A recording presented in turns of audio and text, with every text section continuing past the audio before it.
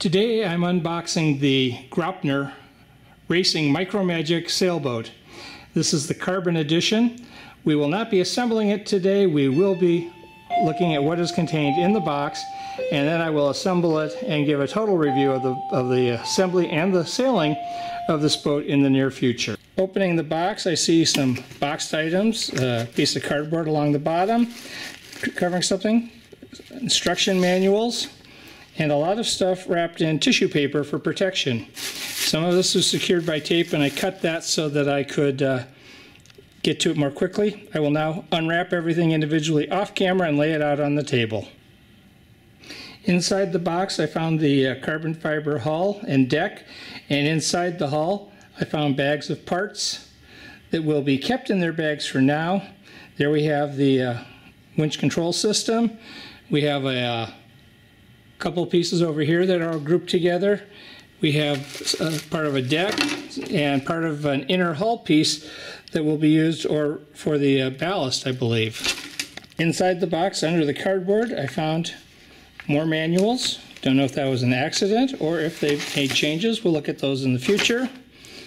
We have another packet of folded papers. Probably, it's a set of plans to show us. We have the wood parts that are mostly pre-cut, needing just a little more cut for removal, and we have a sheet of plastic parts to cut out. We have some carbon fiber pieces and metal pieces, and we have a mast over here, another piece of material, feels sort of rubbery, and some more wood particles.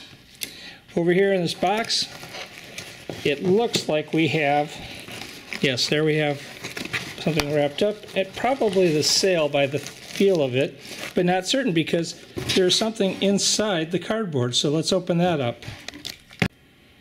I was completely mistaken about what was inside that box because it was a lot of tissue paper with a really heavy piece of weight that will be secured underneath the boat as part of the balancing of the boat for when it's out sailing. Inside the cardboard we have the two sails, the front jib and the mainsail. And we have some more pieces. Let me get those next. We have a sheet of decals to help make our boat more interesting in appearing and to be labeled. A number of the parts come bagged. This is bag D. We can see that we have parts here that will help control the main sail and connect it to the mast from appearances. So this is bag D of the parts. Here we have the parts from bag B. The pieces on the end get glued together.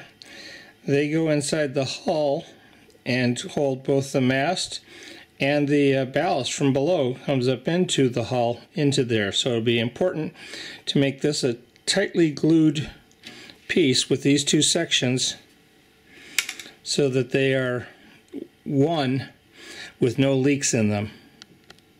Here are 5 additional small bags of hardware, and having looked at the manual, I appreciate that they've labeled and helped identify these, which will make assembly that much easier. Bag I contains some metal parts that will be used to help control the ship, and some carbon fiber rods that will be used in connection with the sails. Here we have the parts from bag C. We have the rudder, we have the bar that will connect the ballast. This will be in the ship, and the lead weight will be down there. Then we have a weighted plastic piece and some more parts, and that completes the bagged parts. I use C as my last one, so there we go.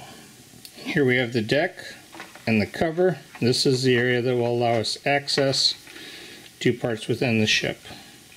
Not a lot of parts, should be a relatively quick build. It will be built primarily using CA. We'll see if there's other adhesives needed when we get into the manual. But I got 2 sets of manuals, some wood, some plastic parts, the sails, the lead ballast, the hull and top, and some more parts to go together. We have a main mast that's carbon fiber, and we'll get on this thing and see what we have probably within the next week. But for now, this is the unboxing video on the Graupner Racing Micro Magic.